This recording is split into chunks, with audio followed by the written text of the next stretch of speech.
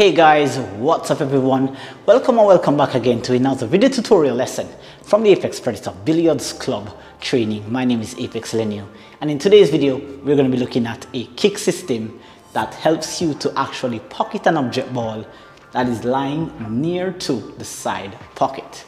Of course, a lot of the times, a lot of players will use feel for kicking. I know a lot of you guys may not necessarily be entertained or you're resonating with the mathematical calculations behind the kicking. But personally for me, adding a bit of math, adding a bit of calculation will improve the level of consistency, will develop and improve the level of confidence in you already understanding and knowing the path of the cue ball when you're traveling along the rails. So a lot of the times when players will try to kick at an object ball, let's say that you're hooked and you have to try to kick at the one, a lot of players will perhaps just kind of feel, and if they feel, what they'll do is that they'll do something like so, and they'll get close and they will miss. So that closeness that you're actually getting to, we want to improve that closeness of pocketing or touching your object ball by adding this numerical kick system. For those of you who are not yet aware of the two-rail kick system that I have already done on my channel, a link is down in the description, and of course a link is right here in the cards for you, where you can actually learn the diamond numberings for kicking at an object ball that is along the side rail. But now we're kicking at an object ball that is near to the side pocket, and we don't want to miss. And not only do we not want to miss, we actually want to make the ball. And it's relatively easy because it's hanging in the pocket. So let's see exactly how it is that we can just use some basic subtraction here to make contact with that object ball. If this is the first time here on the channel, consider smashing that subscribe button below, turning on your post notification bell to be notified whenever I post. Leave me a like, leave me a comment, and of course, share this out to your pool communities. Let's get onto the practice table and see what the system is all about.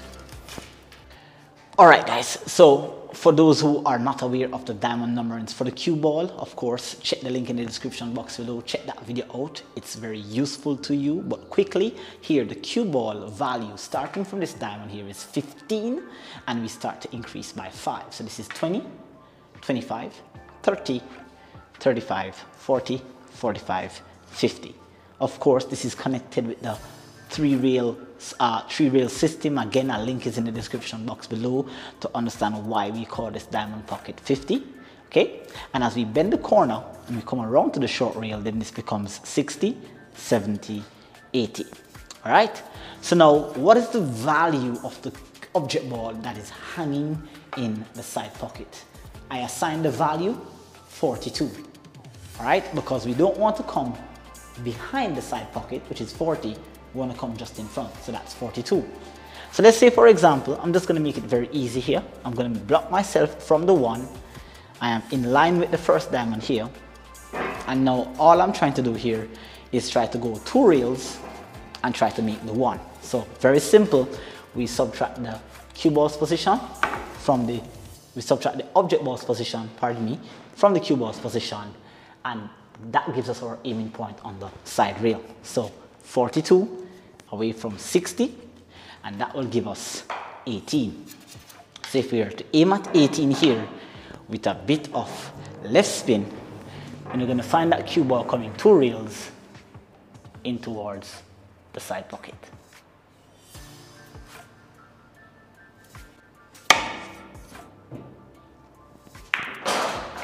And that was nicely done there. Okay, some table may need a little bit of left spin. Your table, you may just need to use high tops. And of course, it kind of depends on the slickness of the cloth. Remember, every table plays differently depending on the condition of the cloth and the humidity of the area you're playing in. So for that shot, I didn't require no more than just an 1/8 of left spin in that case. So here, let's replace this ball here. Let's go to 70. Let's block ourselves by the 6. We have to make contact with the 2. The aim is really to make contact, but you have a really good chance here of pocketing the 2. So here, I'm at 70. If I take 42 from 70, I'll get 28. So here, 28.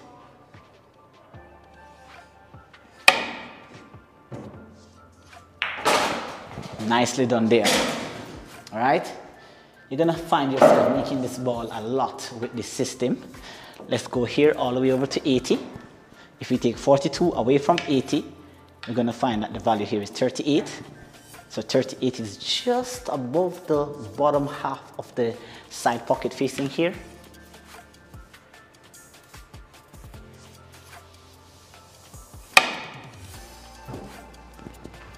Ooh, that was close. Let's try that one more time. Just a bit more right, left spin for that one.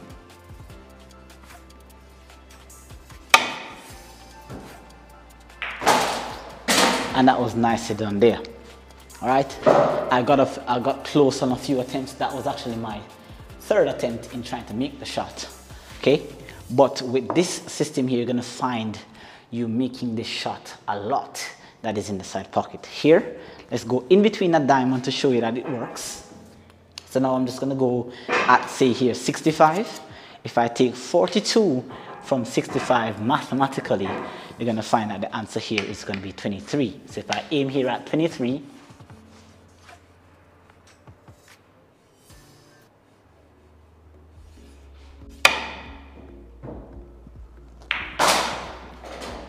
that was nicely done there. You're gonna find that you make that shot into the side. So you have to be aware that your table may play a little bit different from mine, but just a little bit of adjustment, maybe just aiming a bit higher up above the calculated value, adding a bit more right spin, or removing the spin may give you more consistency in making that shot. All right, so I do hope that you enjoyed that little content there. Of course, do not forget to smash the subscribe button below, turn on the post notification bell, drop a like, leave me a comment, and share this out to your pool communities. Do take care until next time. This is Apex Lenny signing out for another kicking session. Get onto the practice table, build your game with consistency, precision, accuracy, and control. Do take care until next time. Peace.